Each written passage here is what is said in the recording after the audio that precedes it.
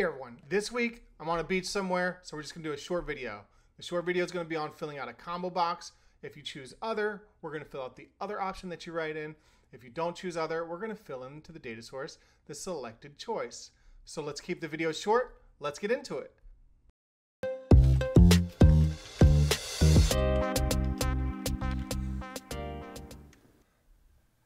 All right, so I had a question from Lancashire.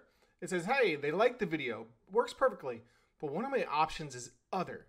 How can I open a text box underneath it if option is selected? And then not only just open the text box, but then write the option that you write in there to the selection. All right, so I have a blank Power App here. I'm going to insert a form, and this is the out-of-the-box form. Some people argue, oh, you should never do a form, or you should always do a custom form instead. This depends on the requirements of your project. If you want to form up really, really fast, just use the out-of-the-box forms. All right, so I'm going to keep this very basic. We have a form here. It's an out-of-the-box form. It's on my screen 3, and this is my form 3. It is attached to a SharePoint list. Now, it doesn't matter what your data source is. We can do this with SQL. We can do this with Dataverse. But we have a SharePoint list here, and the form is now attached to it. So I can click on New for a new form. So I have two buttons. I have New Form 3 and then Submit Form 3. So when I select something and I type in ABC and then I choose an option, spaghetti, and I hit Submit, it then writes that to SharePoint. So we have ABC, spaghetti. Now I'm going to click on the New button. What I want to do is I want to add an other option. So let's just say this is now hard-coded in here. And I'm not giving advice how this should be done. I'm just saying this is how it is. Meatballs, spaghetti, and what was the other one? And a soda. And then our last option is other. Now this can be configured in SharePoint. It can be configured in Dataverse, however you want to do it. But right now we're going to hard code it in there. So now when we select our dropdown, we have an other option. So inside our card on our submit form, so every column in our form has a card. You just enlarge the card, and let's put in text input. We're going to add a text input underneath our choice. Now you can put this wherever you'd like, but notice it's inside the card, right? So you have your card here, favorite food data card. The text box is inside there. When we choose other, we want the text box to appear. So we're going to go to the visibility of our text box. Right now it's true, and we'll say if, or let's see, our data card value 7, and I'm looking at the tree view. So I'm looking at the tree view on the left side. This is what's helping me. If the data card value 7 dot selected dot value equals other, then it's true, else it's false. So now we have a text box. It's only visible if someone selects other. Okay? In the card, we don't want to write other. We're going to write whatever we write in the text box. So on the update property of the card, I'm going to say if data card value 7 dot selected dot value equals other, then we're going to write the text input canvas 1. Text input canvas 1 dot value, else we're going to write what's selected. Okay, so it's expecting a record value. So what do we do now? So the combo box wants a record of the value. It doesn't just want, a single line text. So we got to give it a record. So squiggly bracket value, right? Because that's what we have in here, the dot value. The value of it is actually the record.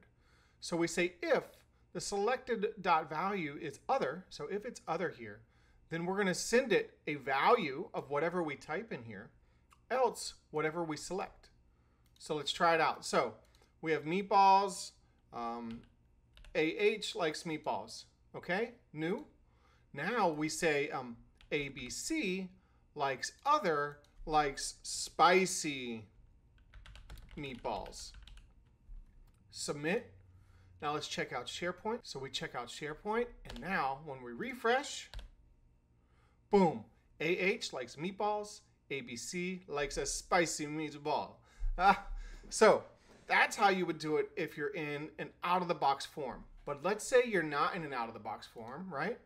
Let's say, and this is what I was trying to tell the user before, is there's different ways to do this if you're using the out-of-the-box form or if you're doing it all custom, right? So we can insert a combo box.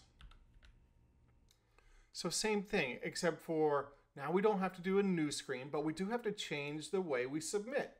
So I'm just going to copy this button over.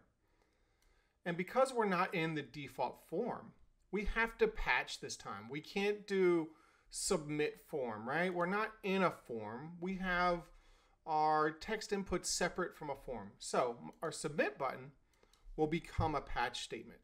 So patch, what are we going to patch? We're going to patch my SharePoint list, which is called favorite food list.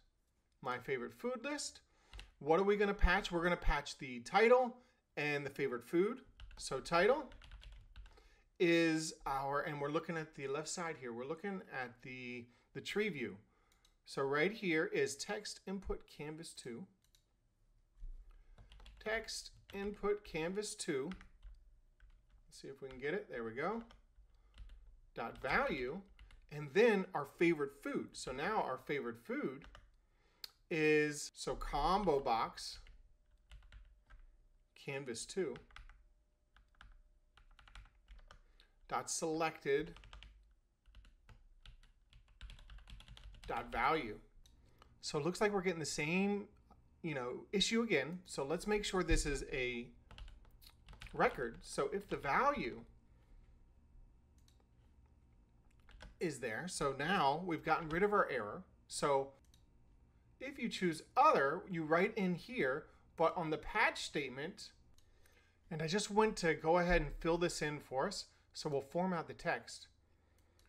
So let's take a look in here. So we're going to patch our favorite food list in SharePoint. We're going to patch the title no matter what. And look at the color coding, right? This is the purple pink. We're going to patch the title no matter what. And then favorite food, if the combo box canvas 2, the green one, if it is equal to other, then we are going to patch the blue text input. If it's equal to other, we're going to patch the blue one. But if it's not equal to other, then we're going to patch the green one. All right, so let's go ahead and try it out. So I already have a selection in there. Test patch with other. Other, nachos is our favorite food. We'll hit submit. We'll go to SharePoint, refresh, and now we have test patch with other is nachos. Now you may want to do some data validation, right? So on our submit button, if you select other, the display or the button right here, let's do the display mode. The display mode of the button is display mode.edit. But what we're going to add is if data card value selected.value equals other, if this is equal to other, and the text input, which I am guessing is text input canvas 1, if you select that and is blank text input canvas 1 dot value is blank, then it's display mode dot disabled, else it's edit. So now we have some validation in here. We have a requirement to fill in this field. So if we click meatballs, it's fine. Spaghetti, it's fine. Soda, it's fine. But other, the submit button is disabled. So thank you all for watching. Thank you for the question. Hopefully we can knock out a bunch more quick videos like this. My name is Andrew Hess. I'm on to the way to the beach. I'll see you next time.